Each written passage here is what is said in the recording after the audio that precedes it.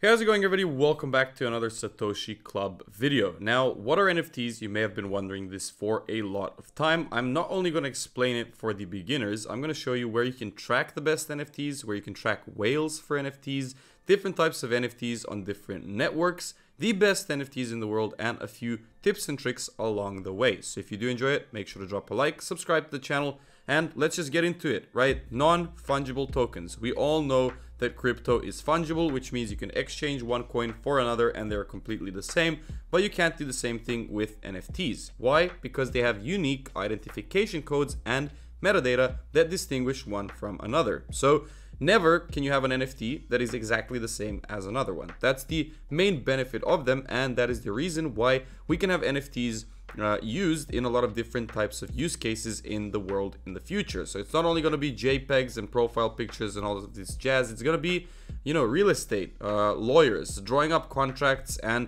basically making a digital sort of ownership record that is stored on the blockchain, which is immutable, as you know from my blockchain video, which you can check out right here.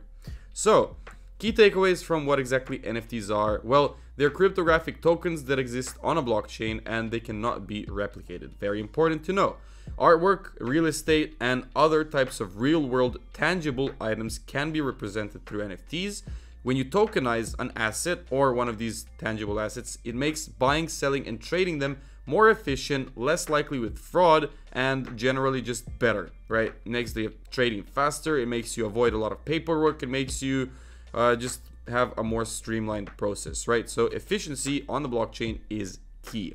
Now also they can function to represent individuals' identities, property rights, and a lot more, which I'm sure will expand quite crazily into the future. So I can't wait to see what's going to happen with NFTs, 5 years from now, because currently, even though we've seen a movement towards the upside in sales of NFTs and then it all dropped down because of the bear market, I think that NFTs are in a position where crypto was back in 2013 or so, and is just starting to develop, right? Because back in 2013, crypto itself was a little bit, people thought, pump and dump, they thought it was a scam, they're saying it's a fraud, all of this, and what do you know? Crypto evolved into something a lot more useful for the future, right? You have a lot of different, these proof of humanity protocols, for example, that we talked about in a previous video. You can check it out. Or just a lot of different stuff that is making everyday efficiencies or everyday things around the world more efficient, right? Using the blockchain. So it's not only a currency, it is there to, allow you to build upon it, to make a network, to make a game, to make a lot of these different changes in the world. And I imagine NFTs doing the same thing in the future. So this ERC 721 defines the minimum interface, which was built on the ERC20 or Ethereum smart contract. And then it later evolved into the ERC 1155 standard tokens, which are there for NFTs because transaction and storage costs for these NFTs are a lot lower than in general. Now, they do have potential to represent physical assets like real estate, artwork, contracts, and whatever you can think of, right? Even, old cars, watches, luxury brands, Gucci bags, anything can be represented with an NFT. Also, NFTs can work to remove intermediaries and connect artists with their audiences or for identity management. So a lot of different stuff can be done, but currently it's mostly used for digital artwork, sport cards, rarities, and, one of the most expensive NFTs in the world. Well, there is, a lot more expensive ones, but the NFT version of the first ever tweet sold for more than $2.9 million. You can check it right here. It's Jack saying, just setting up my Twitter, and this is actually an NFT, and it was sold for $2.9 million.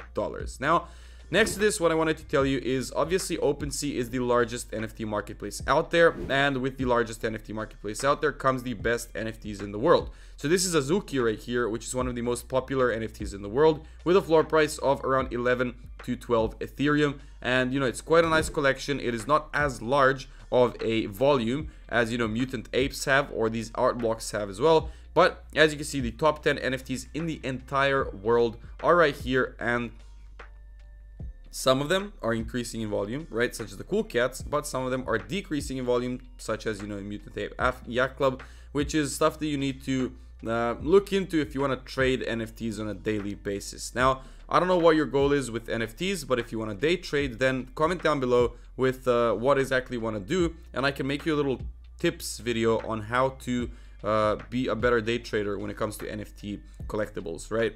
Now, next to OpenSea, which specifically has Ethereum based NFTs, you can head on over to JPEG store, right? Put your dark mode on because that's what I like the most, and check out Cardano based NFTs that are performing well in the last 24 hours, or in general any Cardano based NFT, because the benefit of some other networks when it comes to NFTs are lower entry barriers, such as, you know, having to pay only $20 to $30 for an NFT rather than $200 to $300 for an Ethereum based one, lower gas fees, so quicker transactions, and generally an ecosystem that is there with you know, a little bit less volume than Ethereum, so you have more likelihood, if you create your own project for example, to get blasted into the stratosphere because it is a lower volume type of stock. It's like penny stocks compared to well, maybe not blue chip. Yeah, OpenSea would be blue chip stock, and JPEG store would be, you know, the mid tier, let's say, something like that.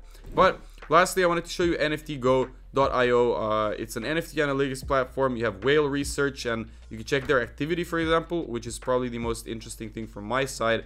Basically, you can see exactly what whales are doing, how much they're purchasing, how many whales are active, and, you know, what they're doing, right? And then if you see a whale that purchases a Bored Ape or sells 10 Bored Apes or something, then you can say, okay, well, something's gonna happen. Let me react to this information.